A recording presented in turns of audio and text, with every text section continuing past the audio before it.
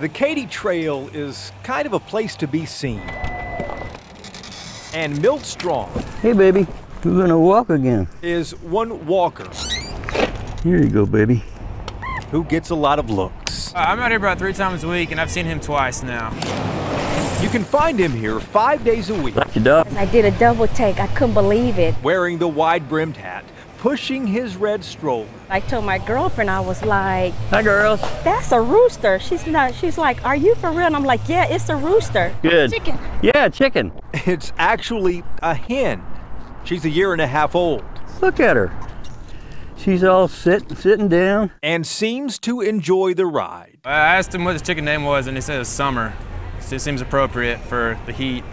He's gonna have a baked chicken if he's not careful. Mr. Strong started this to poke fun at people who push their pets in strollers. And I noticed that there were a whole lot of golden doodle. And I thought, I've got a cockadoodle.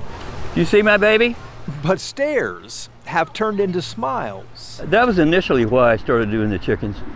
But after a while, I could see the smiles on people's faces. And it gets me out here to exercise. He needs it.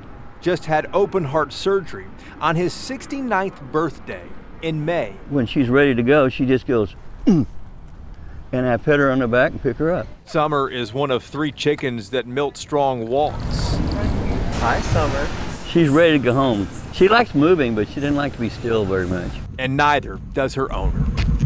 It's a chicken.